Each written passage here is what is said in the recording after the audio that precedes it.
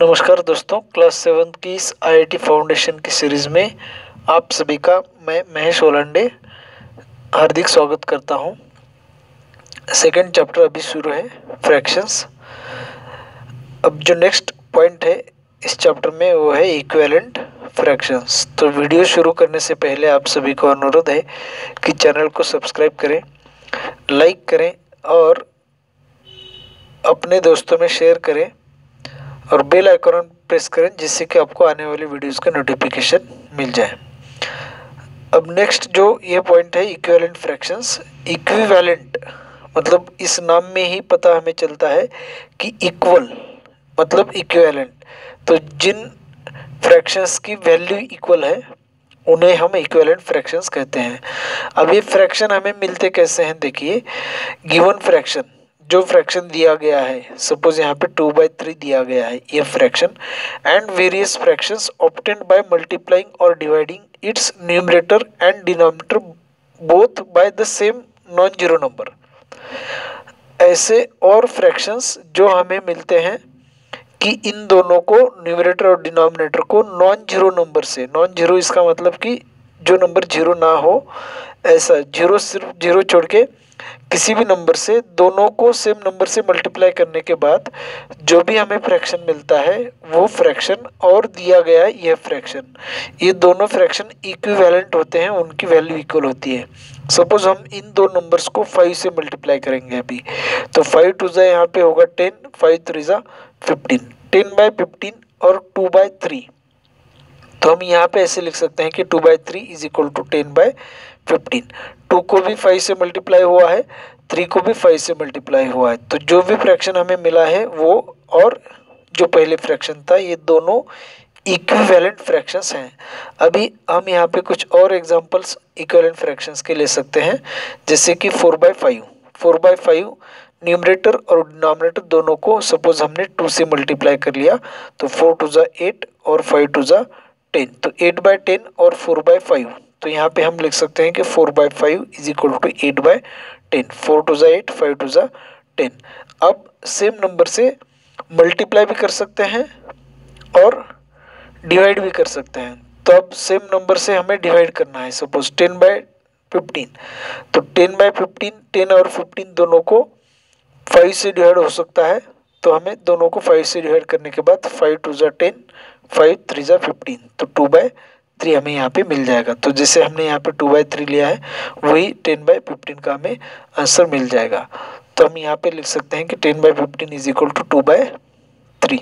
अब वैसे ही देखिए 4 और 5 इन दो नंबर्स को अगर हमने 3 से मल्टीप्लाई कर लिया, तो 3 4 जा 12, 3 5 जा 15।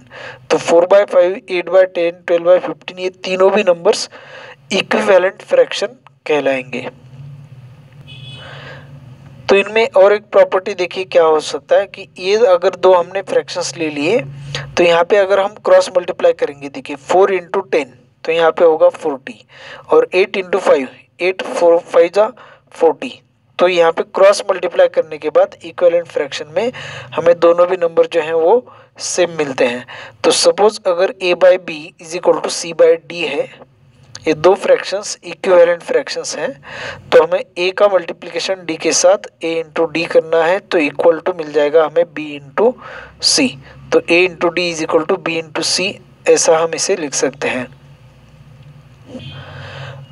अब और एक प्रॉपर्टी है कि सपोज 4 को हमने 5 से डिवाइड कर लिया, तो 5 से 4 को डिवाइड नहीं होता, तो यहाँ पे 0 लेकर हमें पॉइंट देना है और यहाँ पे 0 लेना है। तो यहाँ पे होगा 40 डिवाइडेड बाय 5। 40 को हमने 5 से डिवाइड कर लिया, तो 5 8 जा 40, तो 0.8 आता है।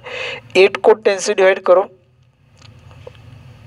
10 के टेबल में 8 नहीं आता है, तो हमें 0 लेकर पॉइंट देना है और इसके आगे एक 0 लेना है और फिर डिवाइड करना है। 10 8 जा 80, तो 0.8 0.8 दोनों के हमें वैल्यू जो है वो सेम मिलती है। तो इसीलिए इनकी वैल्यू सेम होती है, तो इक्विवेलेंट फ्रैक्शंस ये कहलाते हैं। अब नेक्स्ट जो पॉइंट है वो है लाइक फ्रैक्शंस। लाइक फ्रैक्शंस क्या होते हैं, देखिए। The fractions with same denominators are called like fractions. जैसे कि हमने सपोज 3/20, 5/20, 7/20। तो इन सभी का डिनोमिनेटर सेम है, तो उन्हें हम कहते हैं लाइक फ्रैक्शंस। अब जो लाइक फ्रैक्शन होते हैं उनमें हमें एडिशन या सब्ट्रैक्शन अगर करना है तो denominator same as it is रखना है और न्यूमरेटर की ही एडिशन या सब्ट्रैक्शन करना है, कि जैसे सपोज 3/20 प्लस 7/20 अगर हमें करना है तो डिनोमिनेटर लाइक फ्रैक्शन का सेम रखना है यहाँ पे 20, और 3 + 7 इन दोनों की एडिशन न्यूमरेटर में हमें करनी है। तो 3 + 7 10/20, और फिर दोनों को हमने 10 से डिवाइड कर लिया, तो यहाँ पे 10 1 × 10, 10 2 × 20, 1/2 हमें आंसर मिल जाएगा। तो इसके बाद है अनलाइक फ्रैक्शंस। अनलाइक फ्रैक्शंस क्या होते हैं? विथ डिफरेंट डिनोमिनेटर्स, जिन भी फ्रैक्शंस का डिनोमिनेटर डिफरेंट है। सपोज हमने 3/4 ये एक फ्रैक्शन ले लिया और सपोज 1/6 ले लिया, तब इनका जो डिनोमिनेटर है वो डिफरेंट है, तो इन्हें हम कहते हैं अनलाइक फ्रैक्शंस। अब जो अनलाइक फ्रैक्शन होते हैं उनको हमें लाइक फ्रैक्शन में दोनों को भी कन्वर्जन करना आता है। तो कैसे करना है देखिए, conversion of unlike fractions to like fractions. अब 3/4 और 5/6 अगर दो फ्रैक्शंस हैं तो हमें डिनोमिनेटर का एलसीएम लेना है, एलसीएम ऑफ डिनोमिनेटर्स। तो दोनों डिनोमिनेटर का एलसीएम लेना है। एलसीएम मतलब लीस्ट कॉमन मल्टीपल। इसका मतलब कि दोनों नंबर्स के टेबल में टेबल में आने वाला सबसे स्मॉलेस्ट लीस्ट नंबर। तो अगर ये फाइंड करना है तो 6 का टेबल बोलते जाइए और जो भी नंबर आते जाएंगे उनमें 4 से डिवाइड होता है क्या वो चेक करना है। 6 1 × 6, 6 को 4 से डिवाइड नहीं होता, तो 6 2 × 12, 4 3 × 12, तो 4 से और 6 से दोनों से 12 को डिवाइड होता है, और यही स्मॉलेस्ट नंबर है जो इन दोनों से डिवाइड होगा। तो अभी हमें यहाँ पे 3/4 का भी डिनोमिनेटर 12 और 5/6 का भी डिनोमिनेटर 12 लेना है।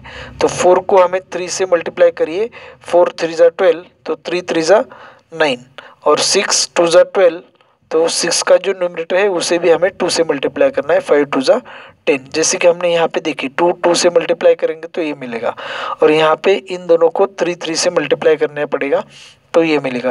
अब इसका इक्विवेलेंट फ्रैक्शन ये है और इसका भी इक्विवेलेंट फ्रैक्शन ये है। फिर हमें जो अनलाइक फ्रैक्शंस मिले थे उनको हमने लाइक फ्रैक्शन में यहाँ पे कन्वर्ट कर लिया है। नेक्स्ट पॉइंट जो है वो है कंपैरिजन ऑफ फ्रैक्शंस। अब कंपैरिजन ऑफ फ्रैक्शंस में क्या होता है देखिए, अगर दो फ्रैक्शन में हमें कौन सा ग्रेटर है और कौन सा स्मॉलर है ये फाइंड करना है तो उनका कंपैरिजन हो गया। तो इफ डिनोमिनेटर्स आर सेम, मतलब फर्स्ट कंडीशन है कि अगर डिनोमिनेटर दो फ्रैक्शंस के सेम है या दो से ज़्यादा, तब हमें उनका कंपैरिजन कैसे करना है। कि सपोज यहाँ पे मैं दो फ्रैक्शन यहाँ पे लेता हूँ, सपोज 1/15 और 2/15। तो अगर डिनोमिनेटर सेम है और दोनों भी पॉजिटिव हैं तो जिसका न्यूमरेटर ग्रेटर होता है वो नंबर ग्रेटर होता है। तो अब देखिए 1/15 और 2/15 में 2/15 ग्रेटर होगा। अब 2/15 से ग्रेटर 3/15 होगा, 3/15 से ग्रेटर 4/15 होगा। तो ऐसे हमें 5/15, 6/15 ग्रेटर नंबर जो है वो मिलते जाएंगे। अब जब सभी नंबर्स पॉजिटिव हैं तब जिसका न्यूमरेटर ग्रेटर वो ग्रेटर हो गया। अब जब सभी का साइन जो है निगेटिव हुआ तो निगेटिव साइन में क्या होता है देखिए, नंबर लाइन पे हमने देखा है कि अगर यहाँ पे 0 है, -1 -2 -3, तो इन्हीं नंबर से हम पता करेंगे यहाँ पे कि जब निगेटिव साइन होता है तब जो नंबर ग्रेटर होगा वो स्मॉलर होते जाता है। देखिए कैसे, कि सपोज 2 और 3 हमने ले लिया, 1 और 2 में देखेंगे 1 और 2 में 2 ग्रेटर है, तो राइट साइड का जो नंबर होता है वो लेफ्ट साइड नंबर से ग्रेटर होता है। तो 2 1 से ग्रेटर है, 1 0 से ग्रेटर है, 0 -1 से, और -1 -2 से ग्रेटर है। तो -2 से ग्रेटर -1 है, लेकिन 2 1 से ग्रेटर है। देखिए 2 इज ग्रेटर देन 1। अब क्या होता है कि अगर दोनों को हमने माइनस से मल्टीप्लाई कर लिया तो -1 और -2, तो अब यहाँ पे 1 स्मॉलर था, दोनों को हमने माइनस कर लिया तो ये 1 जो है वो -1 ग्रेटर हो गया। तो अब अगर इनको हमने सभी को माइनस से मल्टीप्लाई कर लिया तो -1/15, -2/15, -3/15, -4/15, -5/15, तो ये जो सबसे स्मॉलेस्ट नंबर था वो सबसे ग्रेटेस्ट होगा, और फिर ये स्मॉलर होगा इससे, फिर इससे ये स्मॉलर होगा, यहाँ से ये स्मॉलर होगा, फिर जो नंबर है वो स्मॉलर होते जाएंगे। अब है इफ न्यूमरेटर्स आर सेम, अगर न्यूमरेटर सेम है, सपोज हमने ले लिया न्यूमरेटर 10, 10/1, 10/2, 10/3, 10/4, 10/5। अगर न्यूमरेटर सभी के सेम है तो यहाँ पे 10/1 मतलब 10 होता है। अब 10/2 का मतलब होगा 2 5 जा 10 तो 5 होगा। 10/3 मतलब 3.3 ऐसे नंबर आएगा। तो जैसे जैसे डिनोमिनेटर ग्रेटर होता जाएगा, जैसे जैसे डिनोमिनेटर ग्रेटर होता जाएगा वैसे वैसे नंबर स्मॉलर होता जाएगा। तो जब न्यूमरेटर में मतलब न्यूमरेटर दोनों के इक्वल हो तो जिसका डिनोमिनेटर स्मॉलर है वो नंबर ग्रेटर होगा, मतलब उल्टा होता है। अगर डिनोमिनेटर सेम है तो जिसका नंबर न्यूमरेटर ग्रेटर वो नंबर ग्रेटर, लेकिन यहाँ पे ऐसा नहीं है। अगर न्यूमरेटर सेम है और डिनोमिनेटर स्मॉलर है तो वो नंबर ग्रेटर होता है। तो 10/1 is greater than 10/2, 10/2 is greater than 10/3, 10/3 is greater than यहाँ पे 10/4 और 10/4 इज ग्रेटर देन 10/5। और सेम ऐसे ही अगर हम इन सभी को माइनस से मल्टीप्लाई करेंगे तो यहाँ पे साइन जो है वो चेंज हो जाएगा। तो इस वीडियो में इतना ही दोस्तों। दो कंडीशन हमने कंपैरिजन के देखे हैं फ्रैक्शंस के। अब थर्ड जो कंडीशन है, इफ न्यूमरेटर्स और डिनोमिनेटर्स आर नॉट सेम, मतलब ऐसे नंबर जिनमें न्यूमरेटर में भी इक्वल नहीं है और डिनोमिनेटर में भी नंबर्स इक्वल नहीं है, तब हमें यहाँ पे तीन कंडीशन से अलग अलग हमें मतलब कंपैरिजन करने आता है। तो वो हम नेक्स्ट वीडियो में देखेंगे अभी।